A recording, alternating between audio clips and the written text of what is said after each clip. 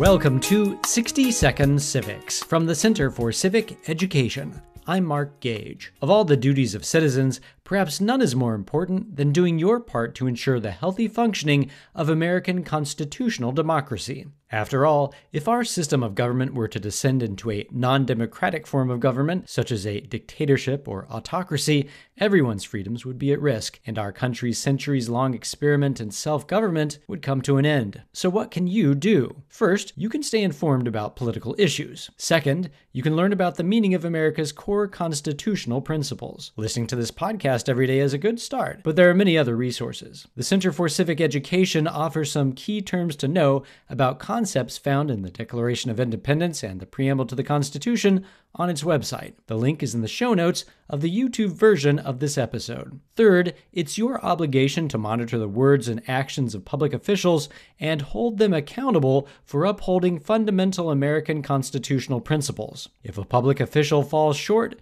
you can hold them accountable by removing them from office through peaceful, orderly, and legal means, such as by voting in the next election or in a recall election. Remember, it's up to informed and engaged citizens like you to ensure the survival of our constitutional democracy. This episode was made possible by the support of T-Mobile. 60-Second Civics, where civic education only takes a minute.